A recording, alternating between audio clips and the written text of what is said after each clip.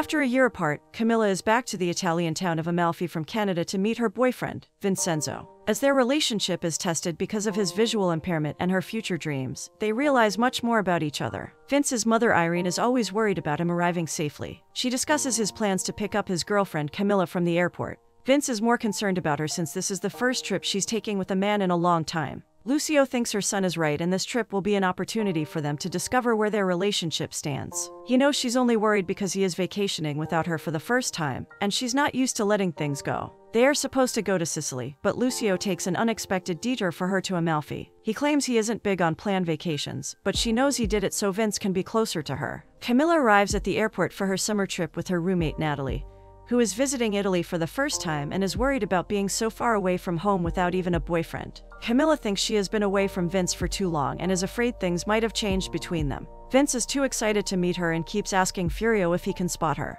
He wants to ask her to live with him, but Furio feels cohabitation destroys relationships, and he should think about that again. Vince is sure because he has never met a girl like Camilla, and knows this vacation will help them get closer. Camilla finally finds him and introduces them to Natalie. She tries to be polite, but Furio gets a little creepy and awkward with her about appreciating Italian boys, now that she has come for the first time to observe Italian culture. When they get off from their boat, Natalie jokes about wanting pineapple on her pizza, which offends Furio exactly like she intended. Vince shows them his dad's beautiful place, and while Natalie and Camilla enjoy the view, Furio asks if his dad can adopt him. They come across a weird painting and a cabinet with a very expensive golden crab. Vince asks them not to touch it, but Furio already beats him to it. Natalie doesn't like that she has to share a room with Furio and threatens him about peeping when she's changing. Vince shows Camilla around and introduces her to his friend Salvatore, who thinks she is very pretty, but also very lucky to be dating Vince. They also meet another woman who calls her husband, Jenna, to greet Vince and his girlfriend. He takes her shopping where she finds a beautiful dress she can wear that night. Lucio and Irene can't find any room in Amalfi and decide to spend the night in the car. She remembers that she slept in a car for the first time in her 90s. Lucio also remembers his first time in Corsica, when he was 20 years old with his girlfriend Paola. When she asks why he still remembers her name, he points out he was just the same age as Vince is now. She doesn't want to think about her little boy all grown up and sharing a bed with Camilla. Natalie wonders why Furio always has a lifeguard whistle around his neck. He explains that his dad and grandfather passed it to the next generation after they found their partners while wearing it. After a while, Furio notices a creepy guy staring at him, but it turns out to be Vince's old friend Hans, who spends every summer with him, so he introduces him to everyone. Furio takes Vince to the stage so he can perform a song he has been listening to all year, when he was away from Camilla. When he starts singing, Furio makes sure to let the crowd know which girl he is dedicating the song to. Furio doesn't understand what's wrong with his social media, and when Hans takes a look, he points out that he has no swag. Furio went on one date with a woman, which is also his longest relationship, who said the same thing to him. He claims he has never been loved but thinks he has a lot of love to give, especially when he watches Rebecca at the party. Hans points out how impossible it is to get Rebecca since everyone wants her, but she doesn't care about anyone. Irene and Lucio decide to stay with Bridget in Amalfi, who is Hans' mother and their old friend. Irene clarifies that she doesn't want Vince to know she's there, which is why she isn't staying at her husband's place. When Irene learns Hans is in Cala Venresca with Vince, she gets paranoid since the place has a very rocky road to the beach. Camilla helps Vince down the road as Hans tries to make Natalie more familiar with Italian words. Camilla doesn't think they should just dive in since there are rocks, but Vince knows the water is clear. She doesn't want him to take this risk, but he jumps in and claims he wants to have every kind of experience with her. Furio teases Natalie about not taking off her shirt on the beach, and Hans notices how uncomfortable she is. He puts his own shirt back on and scares Furio about the possibility of jellyfish there. As Furio tries to get to the land, Natalie is touched by Hans' gesture and agrees to dive in with him. Camilla tells Natalie about getting a job as a teaching assistant, which also means she has to spend one more year in Canada. Natalie doesn't think she should let an opportunity like this go, but Camilla knows it might mess things up with Vince. Bridget's husband, David, brags about the place and shares how Bridget made him feel less like a nomad. He remembers the summer when he met her, which is also the same year they met Irene and Vince's dad, Roberto. Bridget and Irene discuss how grown-up Vince is now when he and Hans used to run around as clingy kids, and Roberto scolded them. Lucio compliments the house, but gets irritated again when they bring Roberto in the conversation again, and remember how he helped them renovate this house. Natalie is feeling conscious about her stretch marks and doesn't let Furio come into the room before their party. She wonders how Camilla manages to walk in high heels and feels like she needs to buy some sandals from that market. As they watch a puppet show, Furio is grateful to Hans for transforming his social media, and loves him more when he notices Rebecca has finally accepted his request. He needs a good pickup lines to impress her, but Hans reminds him that whatever he says needs to stand out because hundreds of guys message her regularly. When he wants to convey that he would like to be her children's father, Hans asks him to sleep on it. Hans hears Natalie struggling with a photographer and goes to rescue her. He doesn't let him take a photo of her alone, and when the photographer gives it to them, Natalie pockets it and claims it's blurred. Vince and Camilla cross a fortune teller, and while he's sure it's a waste of time, Camilla thinks it might be fun to read their cards. She thinks a huge change is coming in their relationship, and they're likely to be very far apart in a few months. While Vince jokes about her discussing the past and not the future, Camilla feels guilty about hiding her Canada job offer from him. Furio finds the photo Natalie was hiding and asks if she likes him. She reveals she had a boyfriend who was about to come with her to this trip, but her love story gets very sad after that. He gives her a tight hug and asks if she would date him if she were Rebecca. She tries to be a little nice to him but asks him not to get used to it. Vince has taken a job at a call center and knows he can afford a place now. When he asks if Camilla wants to move in with him next month, she claims it'll be amazing. Natalie gets out of her room because Furio suggested they should sleep together since it's cold. She finds Camilla and jokes about Furio having too much love to give. She also assures Camilla that things will work out. Natalie checks out Furio's latest photo on social media, claiming Vince's house is his family home, and doesn't think he needs to impress Rebecca with so much fakeness. Camilla is panicking because Vince has been missing for an hour and even left his phone at home. While Furio thinks he must be fine, Camilla and Natalie decide to go out and find him. Lucio is happy about waking up next to Irene and asks if she wants to move in with him, now that Vince is independent too. He thinks he gets surprised by her every day and wants to be with her. She gets a call from Camilla, claiming that they can't find Vince anywhere. In her panic, she reveals that she's in Amalfi and is coming over to join them.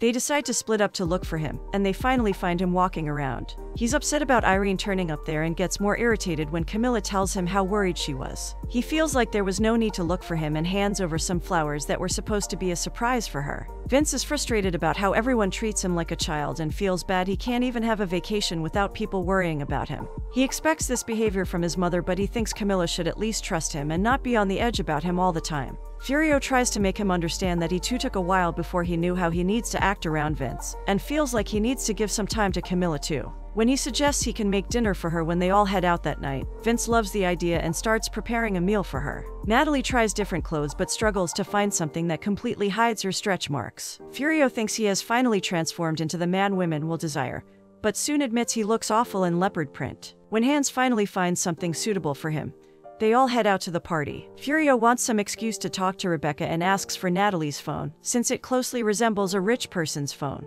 Hans takes her to the dance floor while Furio fails to catch Rebecca's attention, who completely ignores him when he calls out to her. Camilla finally wants to share something important at their quiet dinner, but hears people singing, and finds out that Furio and the other brought the whole club to wish him on his birthday. Hans is excited about Natalie trying a cake but ends up throwing it on her clothes. She thinks of it as a cake war and happily retaliates. Furio rants about not having a girl or a job, but Vince assures him they will figure it out together. When Hans throws water at Natalie, she fights back but ends up in the hot tub. He kisses her but she stops to pull him inside with her so they can continue. Everyone is passed out when Roberto makes a surprise entry to wish Vince on his birthday. Irene and Lucio bring shoes for Vince, and when it's Roberto's turn, he claims he's trying to make up for being a terrible father. Vince is excited about the gift, but it turns out to be smart glasses, so he can sense colors among other things like people with vision do. This makes things more awkward, so Roberto offers to take them for a ride on his boat. Furio teaches Vince how to navigate since he's basically just going ahead and not doing anything.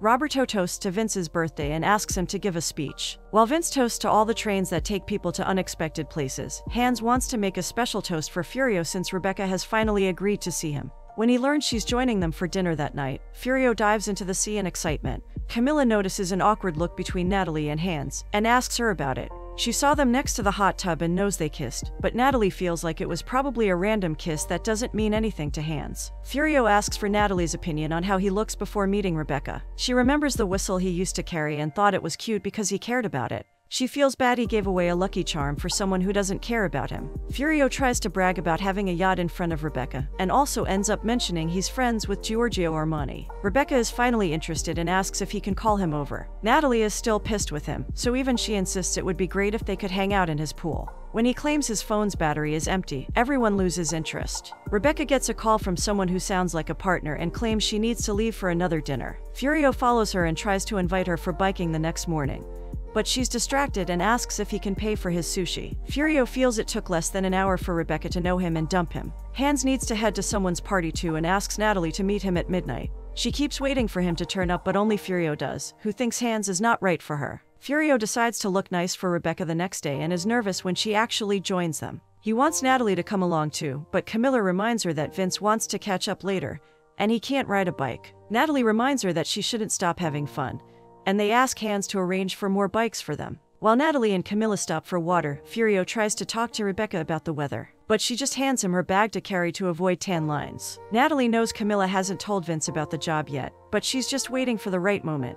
Irene thinks they should spend the day with Vince and Roberto, but Lucio feels uncomfortable and claims he is meeting a friend who's also there on vacation. Vince feels strange drinking with his parents, and when Irene excuses herself, he asks why Roberto left them. Roberto claims he was afraid to be a terrible father, but Vince knows his life is much tougher, but he still doesn't give up. While everyone is swimming, Natalie and Furio stay back and she shows him some old photos. She explains that she lost 20 kilos in 3 months, but still doesn't feel better. She feels more people notice her now, but it doesn't matter because, like her ex who cheated on her and left, they also don't care. She shows him her stretch marks and reveals how she's still trying to deal with her past. Furio feels like her old self must be much less bitchy than her and asks for her number. Irene calls Lucio so he can join them, but he claims to be busy with a friend when he's just sitting alone. He overhears Roberto brining her more wine and them having a good time. Vince wants Camilla to join him and his father for sailing, but she lies about being busy with shopping and asks him to meet directly at the house. Rebecca asks Furio to take a picture of her and gives out too many instructions in the process. She still finally hates it, which makes him irritated, and he gives her everything back. He feels bad about always falling for bitchy girls and feels like he has done everything to impress her for nothing.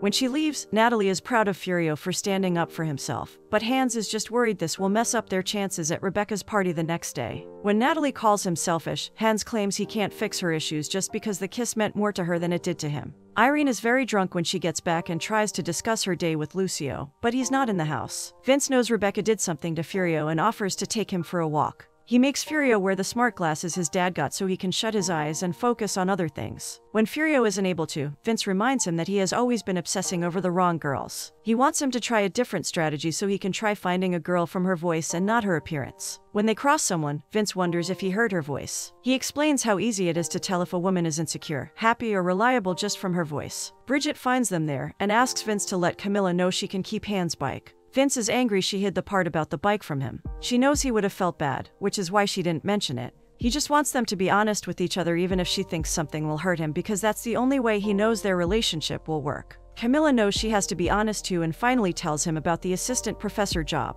She explains that she kept wanting to tell him, but he had planned their whole life for them based on the job his mom got for him and forgot to ask her what she wants in her life. He thinks she wants to remain unattached, but for her, it just feels like she doesn't want her whole life planned out. He just wants her to admit this is not about them moving in together, but more about her being scared of being with him. Natalie is rehearsing what she'll say to Hans about their kiss when Bridget overhears her and offers to make coffee for her as she waits for Hans. She notices a torn photo of Hans in the house, and Bridget explains that he had a girlfriend he met during the summer and moved to Berlin with her. They were happy till she randomly left him one day because their summer love fizzled out for her. Since then, Hans doesn't let anyone get close to him in the summer and feels like everything is a scam. But she explains how her marriage started off as a summer fling too, and is still going strong after 20 years. Vince feels like he's at a crossroads with Camilla, and so does Lucio with Irene. Lucio explains that he took a detour to Amalfi because he wanted to ask Irene to marry him with Vince present.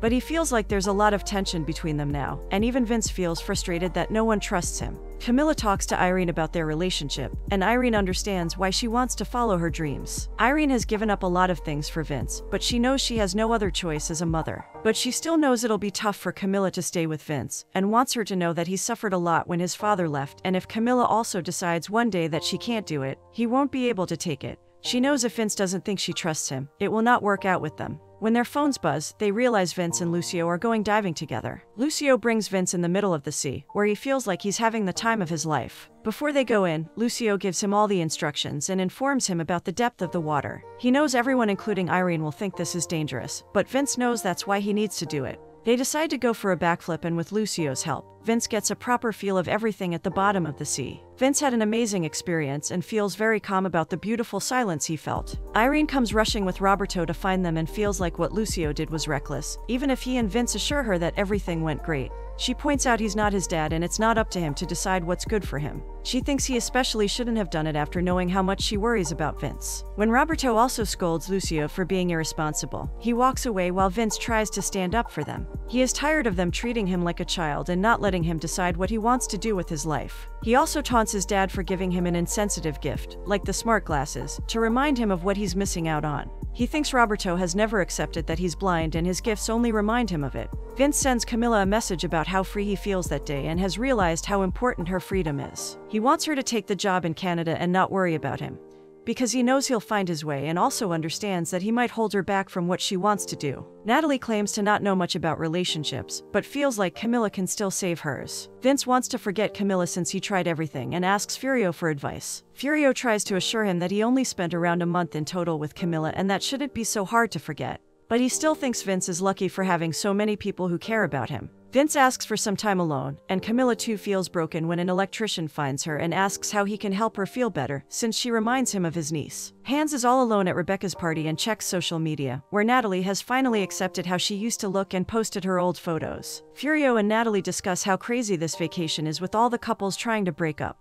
He suddenly starts hearing voices more clearly and remembers what Vince told him about senses earlier. When the waitress comes to check on their order, he makes a guess about her personality and feels like she might have a goldfish. He gets nervous about being wrong and drops her tray in panic, but she introduces herself as Anna and suggests he can try guessing again. As Natalie watches them vibe, she leaves them alone. Camilla asks Vince to meet her at the main square at midnight. Furio is helping Anna clean up when the electrician helps Camilla by switching off all the lights in Amalfi. Irene feels anxious about the blackout and Roberto holds her hand to calm her down, which Lucio doesn't like. Camilla finds Vince and informs him about being responsible for the lights because she wants to prove to him that she trusts him. She takes him to the same place she went biking with the others, even if she knows the path is dangerous. She closes her eyes and follows Vince's lead throughout. Hans finds Natalie looking at their torn photo and asks for his half. She wonders why he's not at the party, and he explains it's because he realized what's important to him. As Camilla keeps her eyes closed, Vince guides her and asks her to listen to the sea. While Natalie finally feels comfortable getting into the sea shirtless with Hans, Camilla and Vince realize they're much happier with each other. Furio is also finally happy about being with someone great,